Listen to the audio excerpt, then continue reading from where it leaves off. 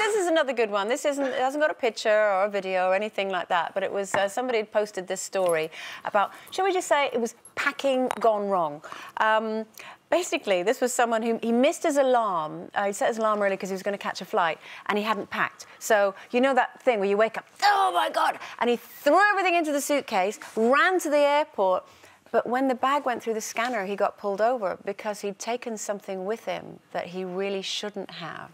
Any thoughts on what he might have put in his bag? Something metal? No? No. No. Didn't... A sex toy? No. No. It was his cat. His cat was on the bed with all the clothes, and he literally just gathered... That is not a happy cat.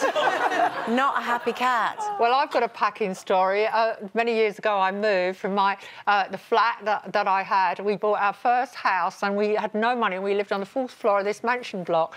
So because we didn't have any money for boxes and crates and stuff like that, my husband and I put everything in black dustbin bags, and then we lugged it all the way down to the bottom of the stairs and left it in a kind of stash for the removal men to take it to our new house. But what we didn't realise is that all the people in our apartment building were putting out their rubbish on that day. No. And when I got to my new house, the ground floor was full of all these bin bags, and I thought, I'll just find the kettle and make a cup of tea. And the first thing I opened was someone else's rubbish. Oh. And there was at all least food and everything. Oh, it was But red. did you lose any of your stuff? Did it go to the tip? No, I didn't lose any of my stuff. You just I had got theirs? everybody's rubbish from my block, and none of the bags were labelled, so you can imagine. You're lucky you didn't lose everything.